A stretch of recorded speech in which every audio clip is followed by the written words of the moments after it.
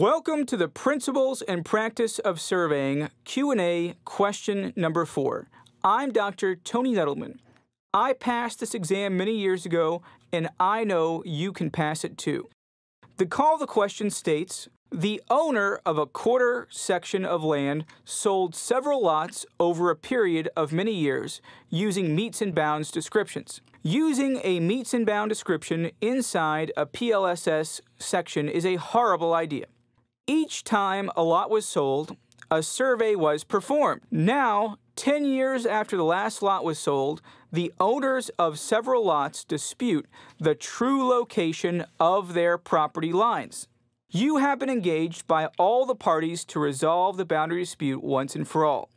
After plotting everyone's deeds, you come up with the attached map. The question is, what is the true location of D's line? So what is the true location of Delta's line? We begin by finding the quarter sections, and we have those. Those are the triangles. And believe it or not, there are 4 quarter sections. That never happens, but it happened here. Next, we have 3 different property owners in addition to the original owner. We've got Bravo in 1985, Charlie in 1972, and Delta in 1991. We've got some serious problems here because, first of all, Charlie and Bravo have a huge overlap, several hundred feet from the south and several hundred feet going east. Well, we don't really care about that, do we? That's a red herring, and that is meant to distract you, because all we care about is the boundary between Bravo and Delta. So let's check this out.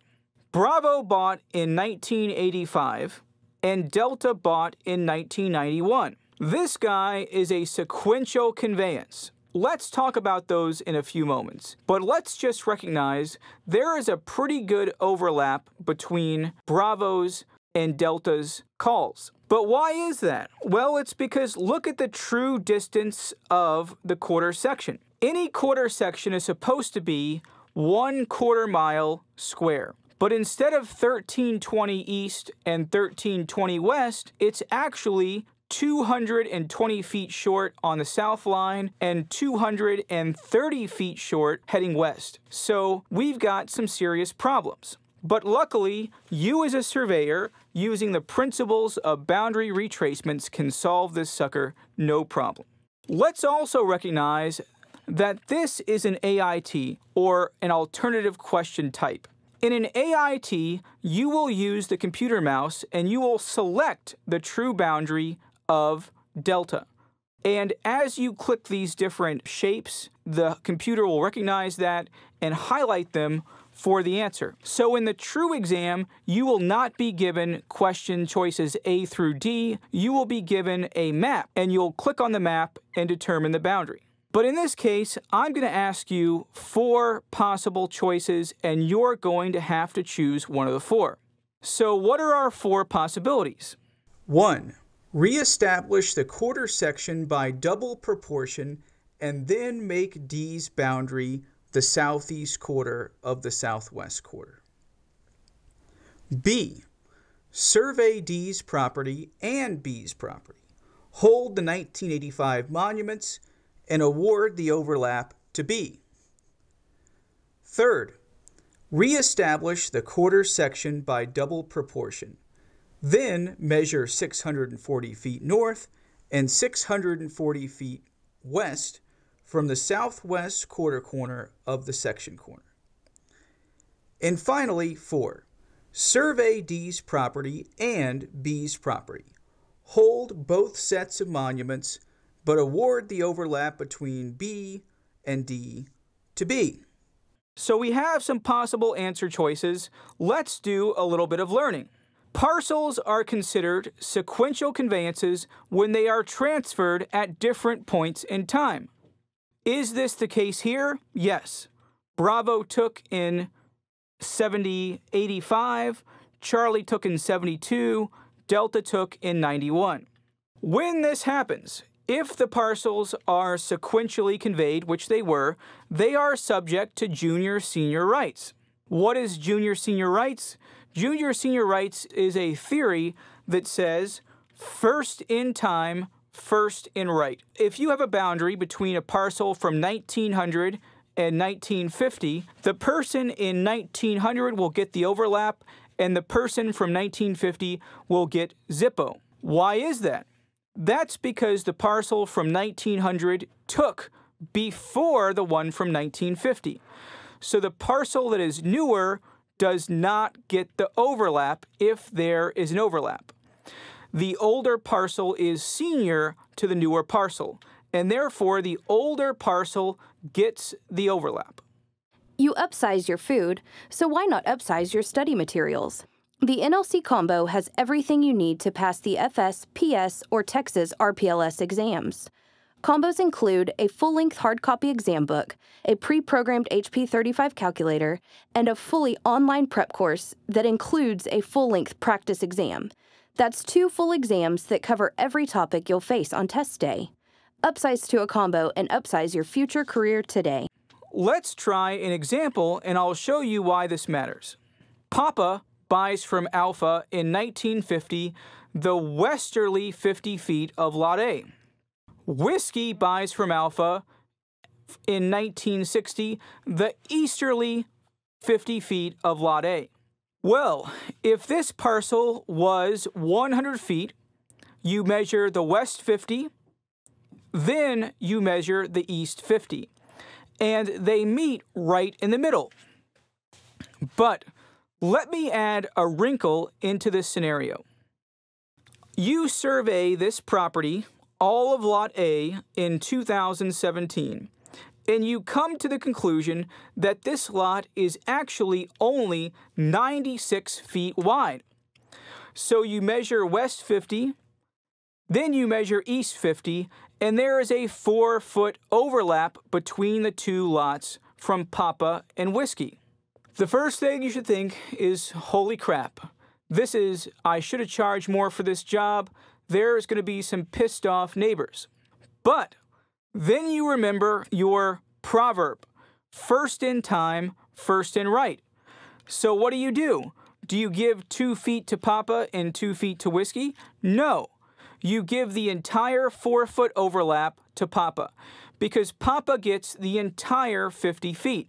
And what does Whiskey get? He gets whatever's left over. So if there is only 96 feet to give, and we subtract 50 feet, then there is only 46 feet left to give Whiskey. Whiskey says, I want what's in my deed. Well, you tell him to hire a lawyer because he's not getting jack from you. Why do we have junior-senior rights? Well, there are lots of reasons. Deeds are poorly written, people convey what they don't own, and most importantly, parcels contain less land than the owners thought they did. So did Alpha think he actually owned a lot of 100 foot wide? Yeah, probably. We're not going to say he's a liar. But when you surveyed it, you only found 96 feet, not 100. So when you convey this land, what should you do? Well, first of all, keep Papa's deed. So Papa, westerly feet of Lot A, good. But when Alpha goes to convey to Whiskey, what should Alpha convey? Alpha should convey the entirety of Lot A, less in accepting the westerly 50 feet as referenced in Papa's 1950 deed. What did we do right there? We just referenced a senior deed, and we put the new owner on notice that he is junior in title. We also eliminated our overlap problem because Whiskey gets whatever the owner Alpha actually owns. Just because we have a senior parcel, we want to make sure we tell all the junior parcels about the senior one. So again, Whiskey's deed should read the entirety of Lot A, less in accepting the westerly 50 feet as referenced in Papa's 1950 deed. Choose your answer. My answer is going to be B. Survey D's property and B's property. Hold the 1985 monuments and award the overlap. To B. Now let's go back and let's go through each of these answer choices, and I'm going to tell you why I did not choose the others. I did not choose A because there's really no need to reestablish the quarter section. Now, if you were a government surveyor and you wanted to do this, that's fine. But we already have a set of 1985 monuments. Why not hold the monuments? C, that is my same logic. I don't want to reestablish the quarter section, and I certainly don't want to stub it in by going north 640 and west 640. And finally, D. Why would I give the excess or deficiency to B first in time, first in right? But it is factually impossible to hold both sets of monuments for both Bravo and Delta. So answer choice D looks okay to start with, but we really can't hold both sets of monuments. Therefore, I'm going to choose B. Survey D's property and B's property. Hold the 1985 monuments and award the overlap to B.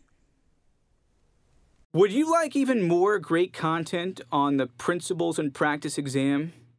Please join me at NLC Prep/PS for a full-length, completely up-to-date PS Prep course where we go over every major PS topic in gory detail, and we teach you all the essentials you need to know to pass the PS exam on the first try.